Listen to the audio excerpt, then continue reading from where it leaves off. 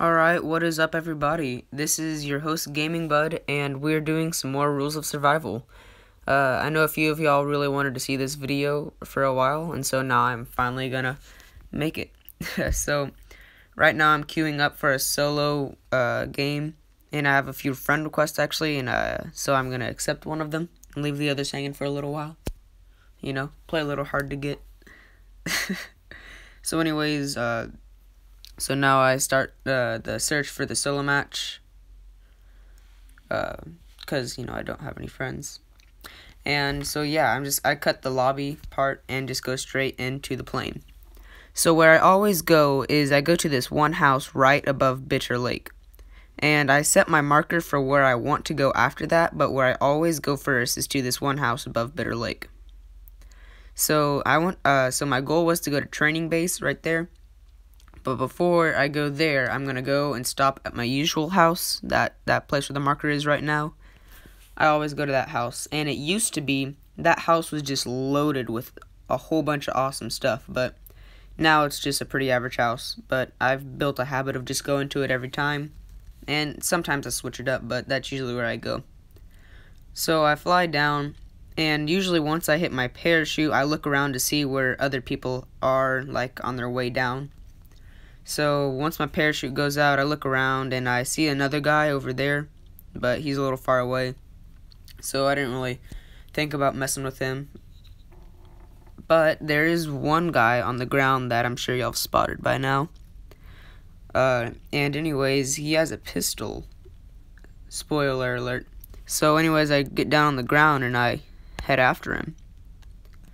So at first, I see that he has a weapon right now, but I just didn't think that he saw me, that he was just being totally blind, because he wasn't shooting at me, and so I just thought I was gonna die at like any moment now.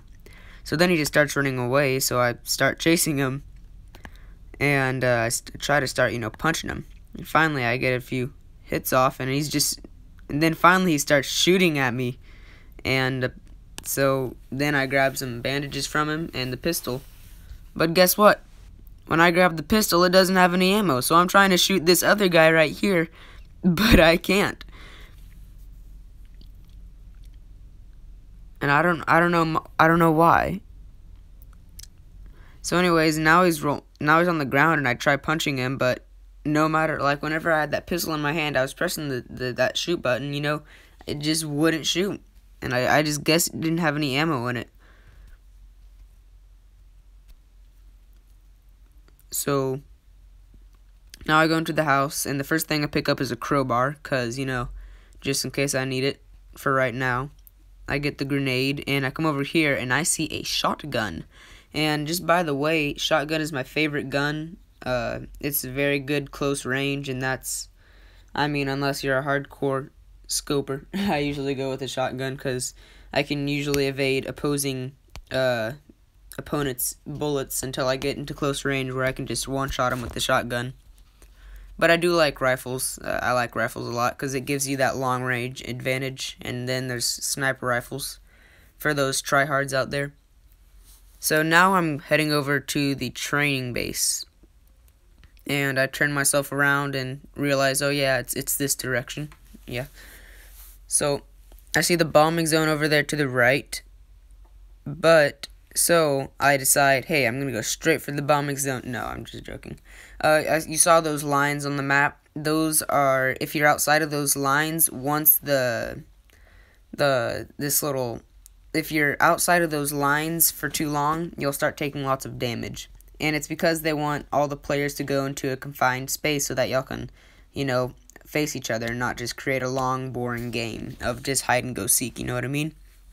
And so I'm trying to get within those lines before, it's too late, and I, have to race there and, start taking a bunch of damage. So I forget where I set my, my point to, but now I'm content on climbing this mountain up here. Hopefully I'll find I was hoping that I'd find a motorcycle or even a bike or something like that to help me get to my point quicker, because I don't like being out in the open, for long, because it's a really easy target for other people. So now I'm climbing this mountain, And in real life, I would probably be going a lot slower, but it's this rules of survival magic right here. So when as I get up and you start seeing those gunshots up there. You see, there's gunshots coming. And so I'm just looking around like, okay, well, what's up? Where is this dude at? Trying to shoot at me? I mean, so I get my shotgun ready. I get everything loaded up. And so then I start going over to where I see the bullets, and so yeah, I make my way over there, and none of them are shooting at me. So I was assuming that these two guys were just shooting at each other, and I was thinking to myself, all right, so I'm just gonna go, and they're gonna make each other weak, and I'll pop in, and kill both of them, or maybe just kill one of them because the other one had killed another one in their little fight. So I climbed this mountain up here, this like little hill, and I try to see what all's going on.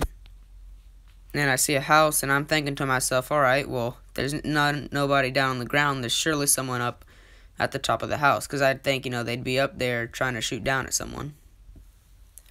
So I go into the door, and it was open, so I was like, all right, okay, so there's just got to be someone in this house. And to me, they would just try to go up to the top. And now this house is on fire, so I don't know if there was I don't know how they get the house on fire. I don't know if someone threw a grenade or it was like a bombing zone or something. I do not know. So as I'm up on the top and I start looking around, but there's nothing up here but just a bunch of guns and stuff. And I was like, oh, all right, I'll take some shotgun ammo. I didn't really want anything else at the time. I didn't want an SMG. So then I jumped down and start to find my way to the where my marker is, that research place. So I jump down, and I take a good amount of damage trying to jump down. So I jump down at some point, and I realize, all right, well, I'm badly hurt. So I tried taking some bandages, and boom, this dude shoots me. And I'm like, what? But yeah, that's kind of how it is in Rules of Survival. I mean, people just kind of sneak up on you like that. But overall, I finished 65th out of 119 teams, which is about half, a little under half. But anyways, yeah, thank y'all for watching. I really hope that y'all enjoyed it, and I'll see you in the next one.